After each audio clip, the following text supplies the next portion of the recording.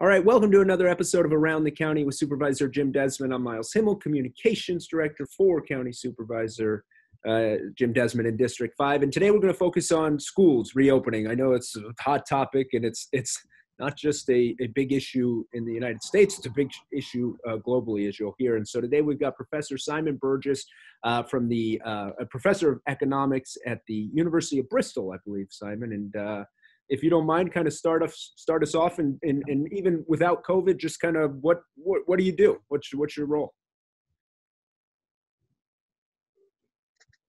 Okay, so I'm an economist. I use the tools of economics to understand how an education system works, so schools and teachers and pupils, and try and think about the policies that we can use to make the school system, the education system run better.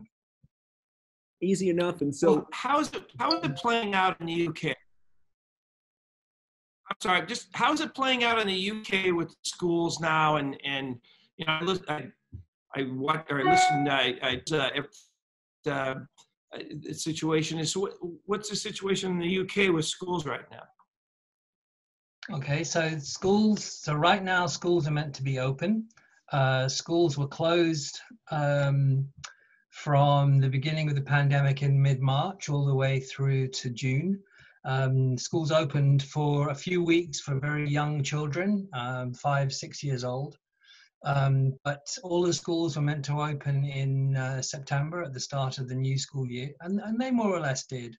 But what we're seeing over the last few weeks, the last couple of months, is that at the moment we don't have that kind of disaggregated data down to pupil level or even school level. But the thing that is completely true is that the areas where schools are less open, there are fewer pupils there, are the areas poorer, more disadvantaged, and so on. So the kids who can least afford to lose school are indeed out of school.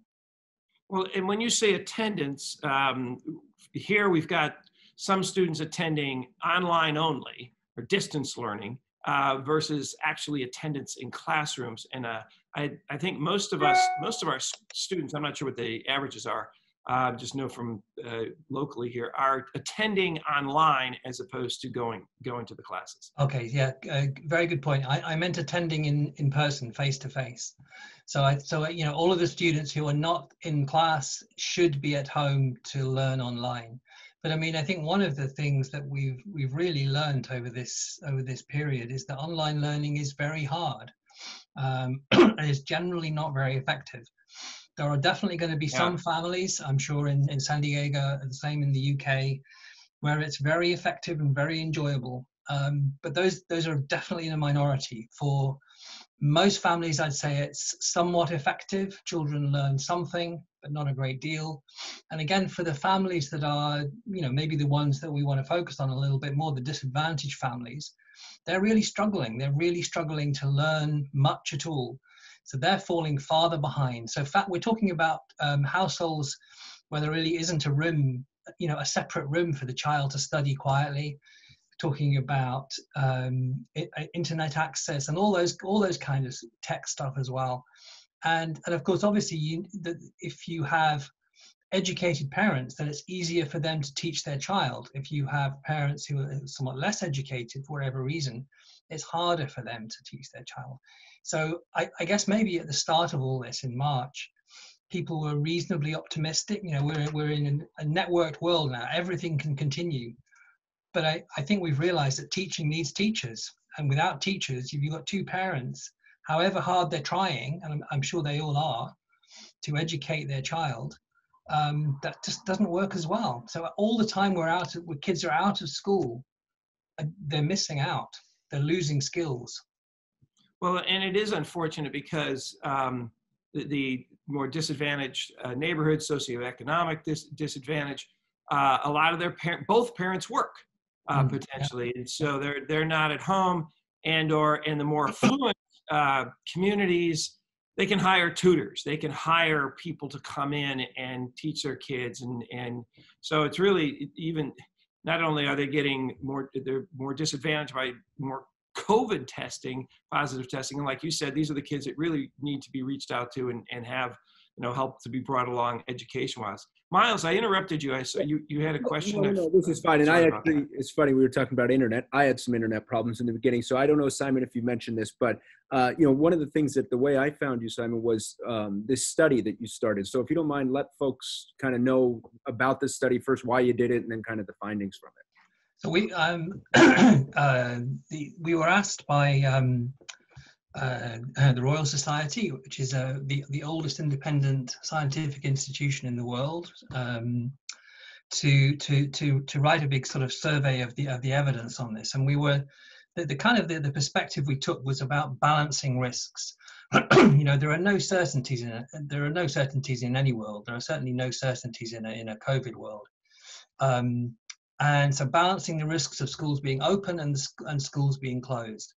And I think the main overarching finding that we came up with was that the evidence that schools being closed is harmful is very strong. There's a lot of evidence been replicated many times. Children, as we were just discussing, children miss out on learning. They lose skills, they lose future earnings, their future life chances are reduced. That in turn, of course, means that they're probably not going to live as long. Their life expectancy. I mean, you can die of poverty just as you can die of COVID. So in a sense, you are balancing the two things. And so the reduced life chances for children missing out on a lot of schooling will reduce their life chances unless some kind of remediation is possible to make that better. The risks of schools being open tends to get a lot of headlines. I mean, I don't know whether we're going to talk about that, but the risk of schools being shut to children's futures is much sort of less remarked upon, but is huge, and I think probably in the end going to be the bigger problem. Well, one of the pushbacks that we always get on, with balancing, and I agree with you, we have to balance risks. One of the pushbacks that we get is, okay, these kids go to school and now they are spreaders of the virus. If they all go in their attendance and they're spreading the virus, was there a pro-con or a balance tipping in one way or the other of the risk of spreading the disease among children and among other people versus the loss of education? I mean, they're both, we have to achieve both. And how do we, was there any sort of recommendations that came out of the study or that you were able to determine? And again, the evidence on the other side, the evidence of the risk to having schools open is not so strong. The evidence that we have, all of the evidence that I've seen that we have so far suggests that young children are very unlikely to be severely ill, very, very unlikely to be severely ill. They're less likely to become infected, and they're less likely to transmit the disease. Older children in schools are more like young adults, so they're not quite so low in those things. But all of the studies that we've seen suggest that opening schools has not led to a large number of new outbreaks and a large number of new infections. That's from different countries around the world. And actually, I was just reading something from the Boston Globe this afternoon about looking at Massachusetts, and there, they found that the number of sort of transmission events that started in a school was very, very small. So there definitely are teachers, there definitely are children who have become infected, but the evidence in that report suggests that it's outside of school is where they become infected, and the schools themselves do not appear to be important in transmitting the disease from one to another.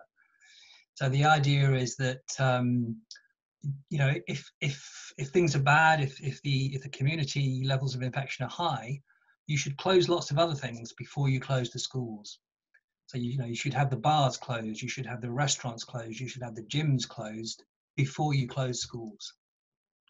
Well, and I tend to agree with you, and even with restaurants and places like that, bars maybe not so much, or pubs, but in a restaurant, it's a much more controlled, food handling and masks and everything else. It's when people get home and they're not wearing the mask and they let their guard down.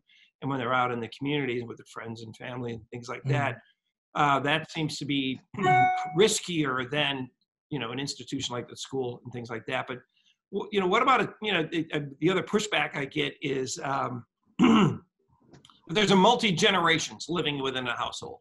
Okay, so the grandparents are there, along with the grandchild or grandchildren that are going to school. And I guess my response has been, well, then you have to take more precautions to make sure that the mask wearing in the household, so that, we protect the elderly who are the most vulnerable, and we're still educating the children who absolutely need this. Yeah. Oh, so I completely agree with you. I mean, I think, and I don't think there's a magic answer there. I mean, I think if there are more elderly people or vulnerable people in a bedroom, then they have to be educated, and we have to try and look after and guard, shield the more vulnerable people in the house. You said right at the beginning, open schools safely. So that's exactly right. So there are all sorts of precautions people are taking in schools around the world to try and minimize yet further the infection in a school, which I'm sure are going on around the United States, as they are everywhere in open schools. But yeah, no, you're right. I mean, and I think the point is, if schools are shut, children are not necessarily literally just going to sit in their bedrooms for months on end. They're going to go out, they're going to play, they're going to be with their friends. And that's not necessarily safer than being in a school.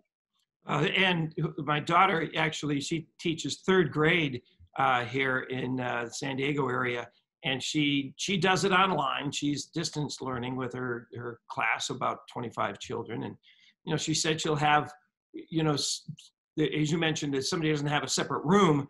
I think one of the children, their older brother, came in the room and started playing video games.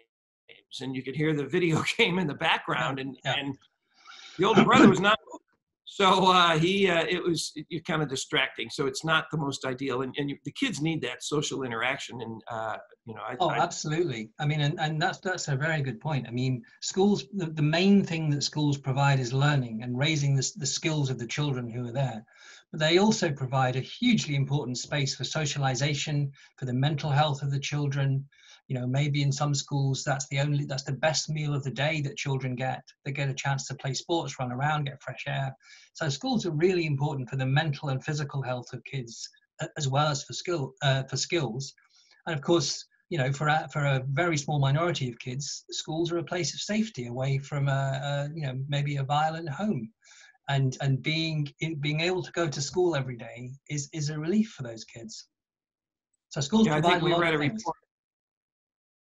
Well, I'm sorry, but we read a report where schools, and I didn't realize this, are the number one, reporter of potential child abuse. Okay. They'll see different behaviors in the children. They'll see, different types of clothing. They'll see, teachers are with them several hours a day. And with the distance learning, you're not getting that even in that interaction with the students. So to, pick up on those types of things or even if a student needs glasses, maybe the parents don't even know, but the teachers will pick up on that. So, we agree with you, and you're right. This is a whole balancing act.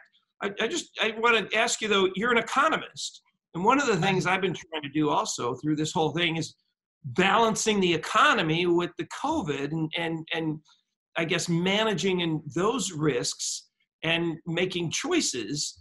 Safe choices, hopefully, between those. Do you have anything on the economy that you, as far as businesses open and people going to work, those types of things? Just looking for your insight on that.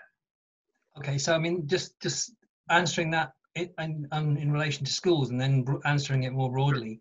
I think in relation to schools, I mean, I think one of the things that schools provide is childcare. It's a place you can put your child while you go out to work. So the impact of parents not being able to go to work has just been huge. And I saw a paper just today for this on the United States showing just the importance for the economy of parents being kind of kept at home looking after their kid. More generally, it's very, very tough. You know, I don't think there's a, you know, I don't think we've all reached a clear conclusion. I think the consensus is moving toward, in Europe, is moving towards the idea that you know, the best way of helping the economy is to suppress the virus, and that there isn't, it's not an easy this or this. It's not a, I don't mean easy. It's not a trade-off between the two, and that you can get a long way towards, you know, reopening the cafes, reopening the restaurants, the bars, everything, if there's less transmission going on. And it's going to be, if we try and say, hey, let's just open everything up and you know, open everything up and we'll kind of take the consequences. Nobody's going to go shopping if they think there's a risk of serious harm. So you know, we're all sat at home. We're all sat at home saving our money, not spending it. So the way to get the economy started again is to make real inroads suppressing the virus, I think. Obviously not, you know, a long way from easy, but you know, yeah. I think that's how a lot of people are seeing it now. It's not it's not lives or livelihoods. So if we can save lives, we will save livelihoods. That's a good point. That's a very good point. Miles, did you have anything else? Yeah, I want to jump in because I think you were going to talk about it, or maybe you weren't going to mention it. But you know, something that I'm seeing with a lot of the people that are making the decisions to close schools, whether it's governors or mayors or whatever it is, or you know, school boards, is it's an easy fix now. Like, and I think you were talking about it with the headlines, is you're saving lives now, and the consequences down the road are kind of hard to quantify. You may not know them. You may never really know because you got to figure it out. Have you noticed that? It's not really a question, but I just kind of think it's like the easy fix and we'll figure it out down the road. And kind of like your study was saying, those consequences could be, you know, way worse. Yeah, I mean, you're absolutely right. I think the issues today, you know, if it's a political role, you know, the issues of teachers and parents all being very, very worried is much more immediate. But if your children are going to take you know, a 10% earnings cut for the rest of their lives, if we think about what's it going to be? It's going to be 12 generations of children have lower skills because they've missed some school or a lot of school. And if you think about the prosperity and the growth rate of San Diego, California, the United States, the United Kingdom, Europe, if something like a quarter of the workforce have got lower skills, then there's going to be less growth. And we all know how important economic growth is for the prosperity of a nation or a state. But that's going to happen in 40 years' time. You know, most of the politicians, most of the decision makers now find it very, very hard to grasp that. I mean, we know this from climate change, that anything that's painful now but good in the future, you know, doesn't get done. Yeah. Well, Miles, you want to kind of wrap us up here? Yeah, well, Simon, I really appreciate you doing this, and you know, I think that, like we're talking about, it's a hard balance. It's not a easy fix, easy that. Is there just kind of one final thing you should say to, you know, whether it's parents that are frustrated? Like I said, we get a lot of calls, emails. Please help us. Is there any kind of final word to parents out there? I think I don't envy you at all. I think you will be no doubt doing the very best you can for your kids, and it's not going to last forever. I'm sure your kids one day will thank you for your efforts to educate them. Very much. We appreciate your time and effort and insight from the UK, and I think we do all share in common. We want to keep our kids educated and do it in the safest, most possible way. So thanks for your insights. Well, thank you for inviting me, and all the best.